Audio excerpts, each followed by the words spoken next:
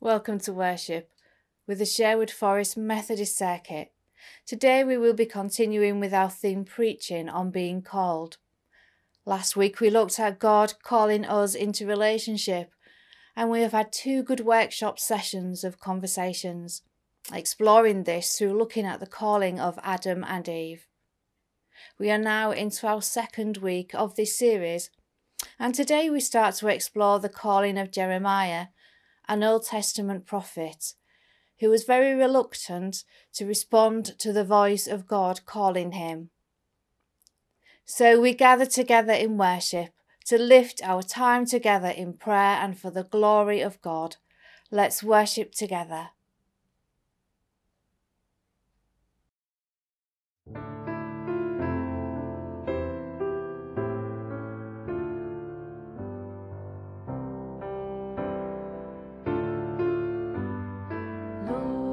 Jesus Christ, you have come to us, you are one with us, Mary's Son, cleansing our souls from all their sin, pouring your love and goodness in, Jesus, our love for you.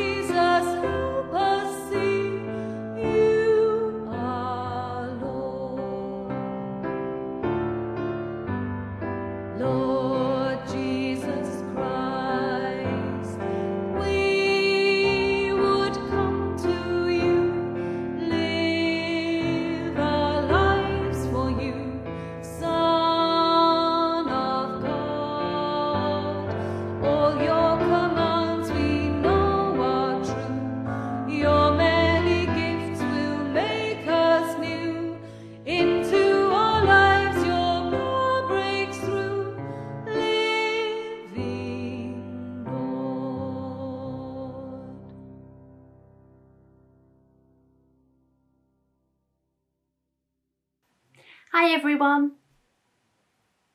I wonder, have you ever felt like you can't do something?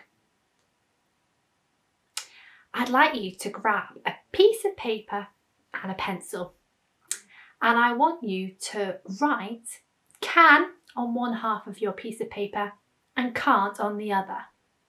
And then have a think. Write or draw things that you can do, and then things that you can't do. This may take you some time, and that's absolutely fine. Once you've done your list, have a chat with those around you about your can't do list. What's on that list? Why is it there? Today, we are thinking about prophets. Now, prophets are people God has called to share God's message to people who need it. People who perhaps are making wrong choices, who need to say sorry and ask forgiveness from God. The prophet we're looking at today is called Jeremiah. Now, the difference with Jeremiah is, when God calls Jeremiah to be a prophet, Jeremiah is only a boy. He's really young. And so he's a little bit nervous and a bit unsure about God asking him to do this job. He feels he doesn't know enough. What would he say? He's really young. He doesn't know very much. Who would take him seriously? He really wasn't keen. But God told him not to worry. God said that he would give him the words to say and that people would take him seriously. They would pay attention. They would listen. But it didn't make it any easier for Jeremiah. Sometimes we can find it hard when we feel like we can't do something, or we're not good enough, or we don't know enough, or we don't have the right skills. Maybe we feel that we are too young, or even maybe too old. But the story of Jeremiah reminds us actually God can use anyone, anytime, no matter their age, what they know, what they're good at. The question is, when he does, will you say yes? The Lord spoke his word to me, saying, Before I made you in your mother's womb, I chose you. Before you were born, I set you apart for a special work. I appointed you as a prophet to the nations. Then I said, But Lord God, I don't know how to speak. I am only a boy. But the Lord said to me, Don't say I am only a boy. You must go everywhere I send you, and you must say everything I tell you to say. Don't be afraid of anyone, because I am with you to protect you, says the Lord. Then the Lord reached out his hand and touched my mouth. He said to me, See, I am putting my words in your mouth. Today I have put you in charge of nations and kingdoms. You will pull up and tear down, destroy and overthrow, build up and plant. The Lord spoke his word to me, saying, Jeremiah, what do you see? I answered, I see a stick of almond wood. The Lord said to me, You have seen correctly, because I am watching to make sure my words come true. The Lord spoke his word to me again. What do you see? I answered, I see a pot of boiling water tipping over from the north. The Lord said to me, Disaster will come from the north and strike all the people who live in this country. In a short time I will call all of the people in the northern kingdoms, said the Lord. Those kings will come and set up their thrones near the entrance of the gates of Jerusalem. They will attack all the city walls around Jerusalem and all the cities in Judah. And I will announce my judgments against my people because of their evil in turning away from me. They offered sacrifices to other gods and worshipped idols they had made with their own hands.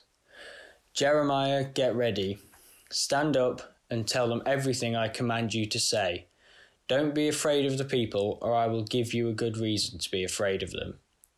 Today I am going to make you a strong city, an iron pillar, a bronze wall.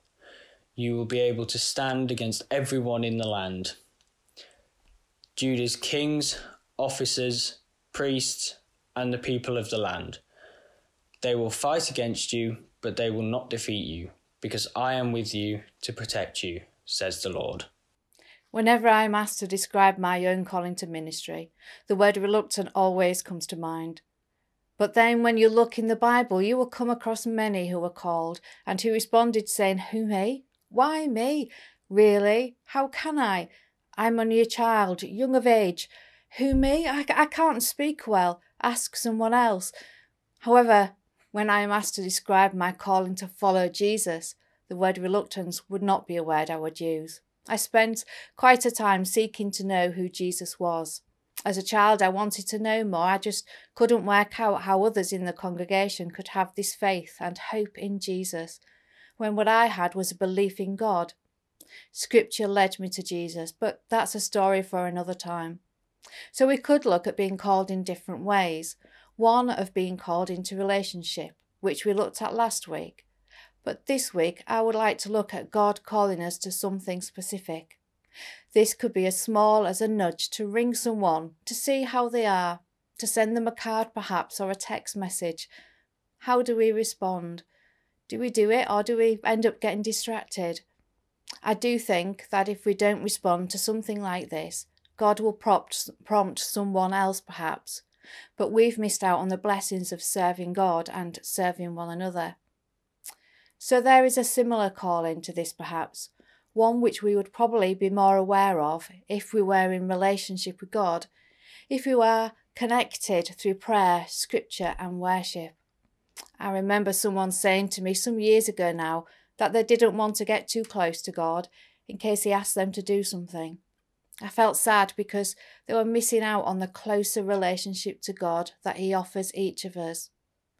A calling could be to volunteer at a food bank, a charity shop, in a hospice during this time of COVID. You may have felt a nudge from God to volunteer in some way on the front line, to serve your neighbourhood.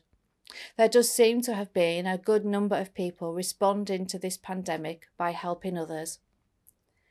In our Zoom midweek worship and fellowship this week, I spoke about a lady being called to pray for direction for the church at Edwinstowe, and how, as she shared that call amongst us, one by one we shared how we too had either had a similar feeling or wanted to respond and join in.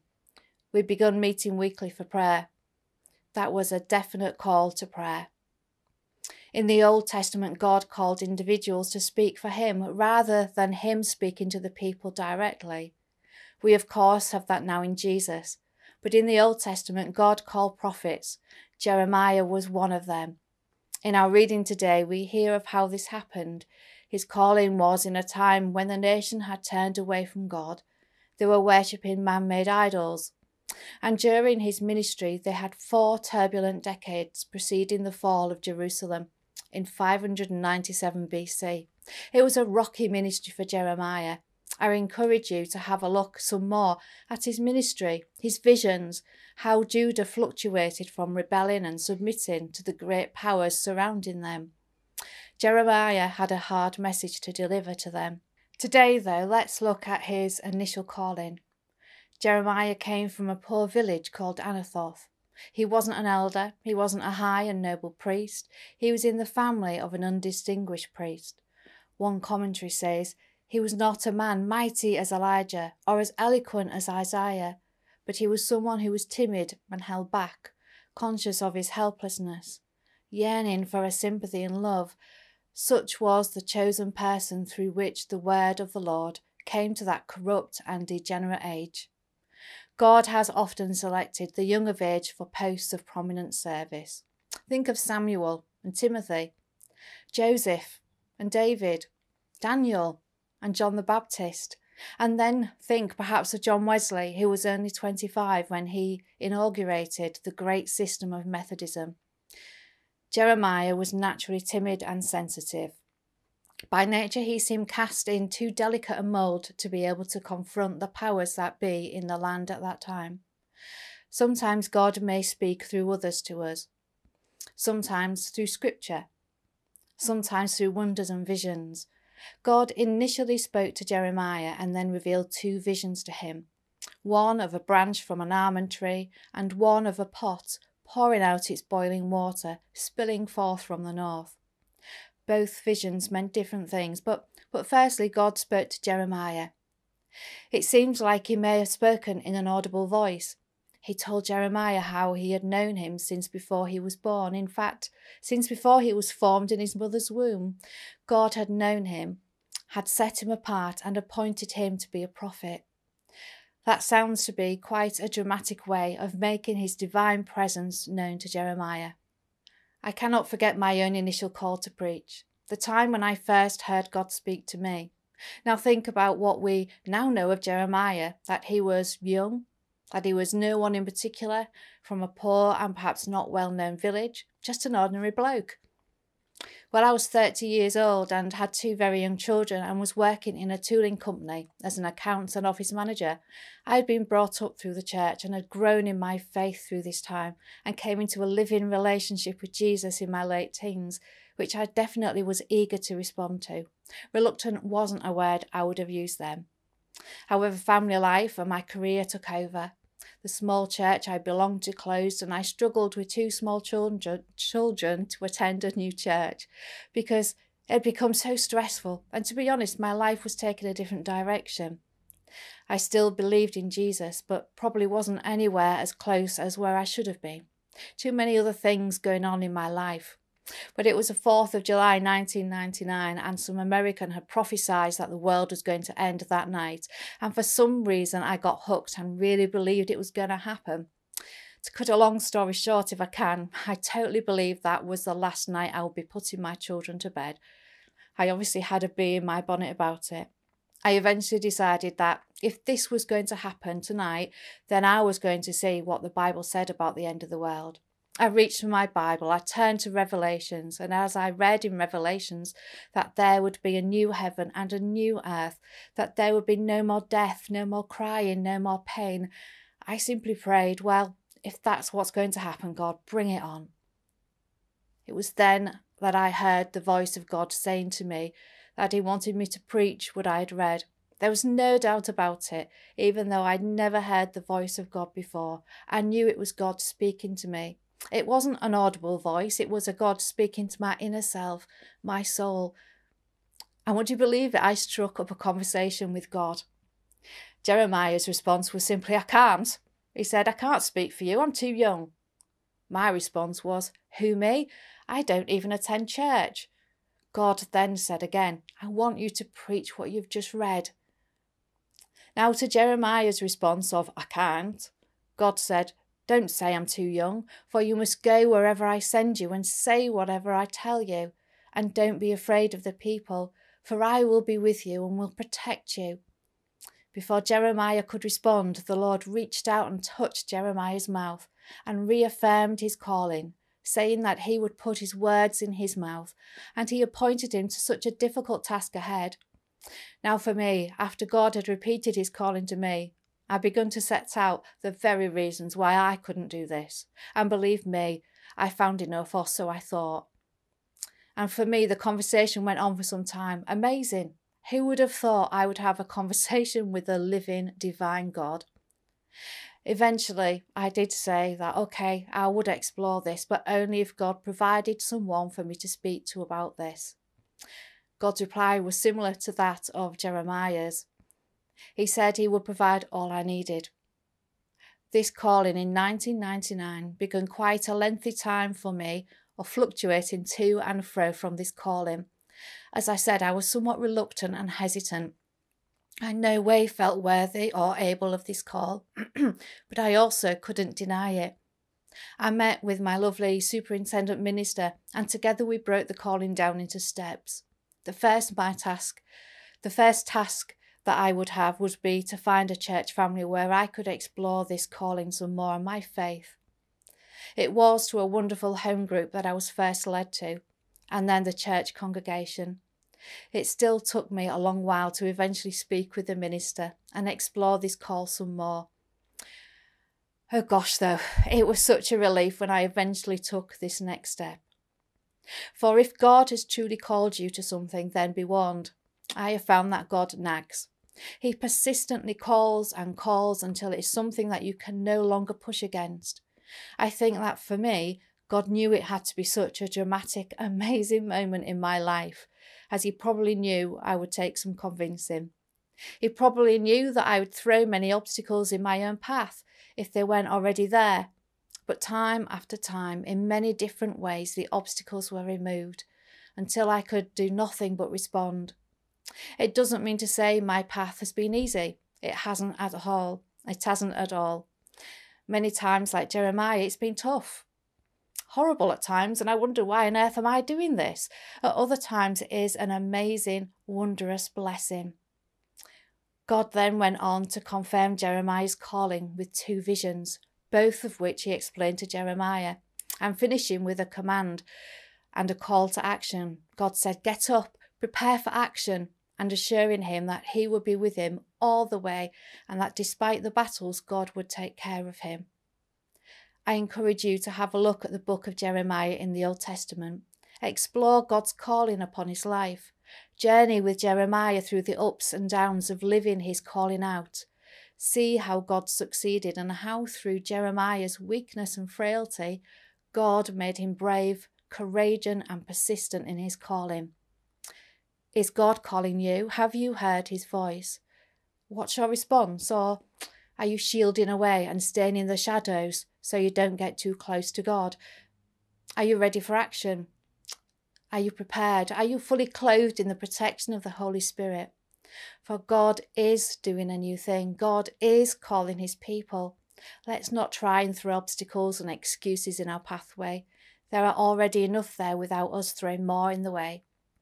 My calling started much before 1999 when I heard the voice of God. It started way back from my birth when I was dedicated as a baby.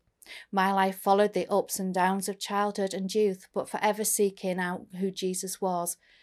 But it's now 21 years after that date of me first hearing God's voice, and the world did not end, and still God calls.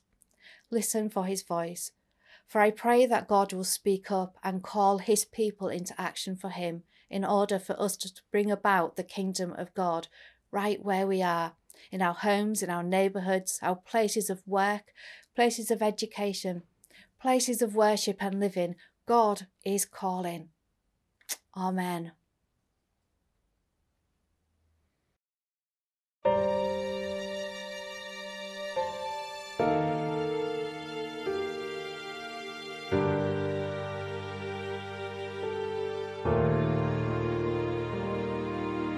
Speak, O Lord, as we come to receive the food of your holy word.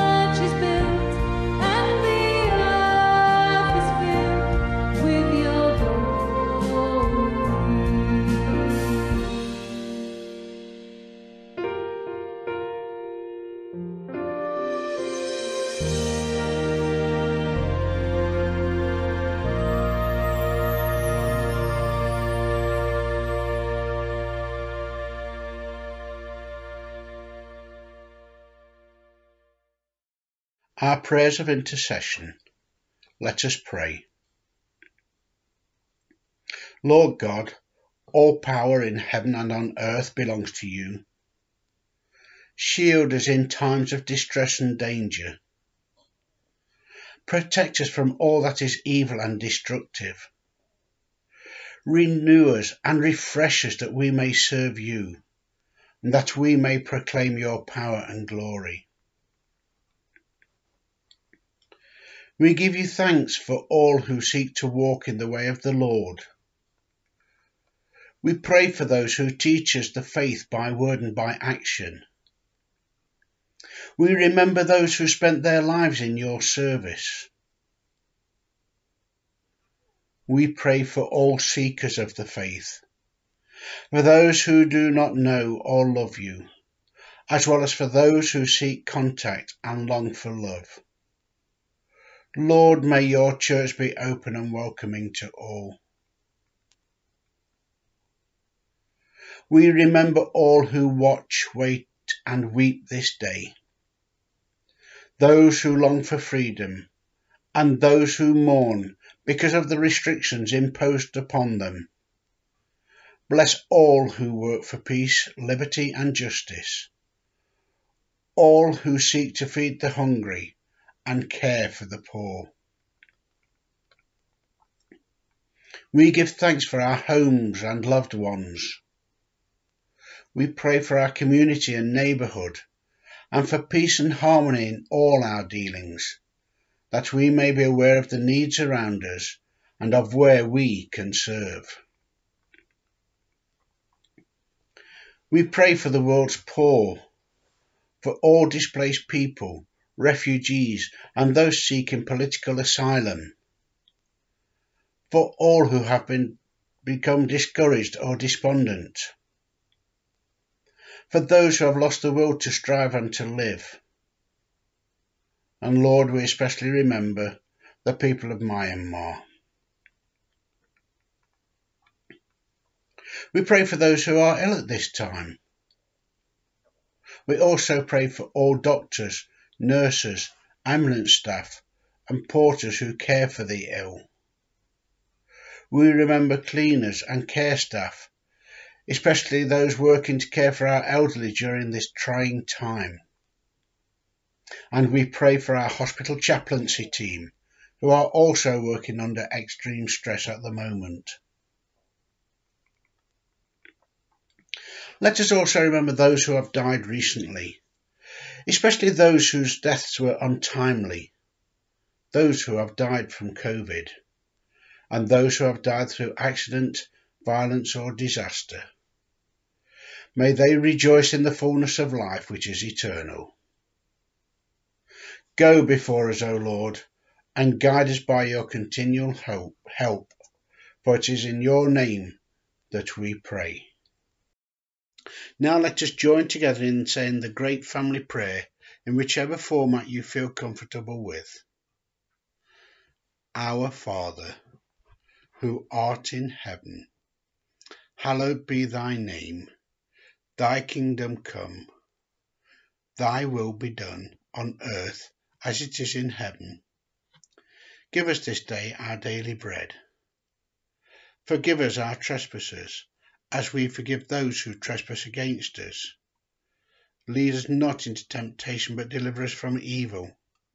For thine is the kingdom, the power and the glory for ever and ever. Amen.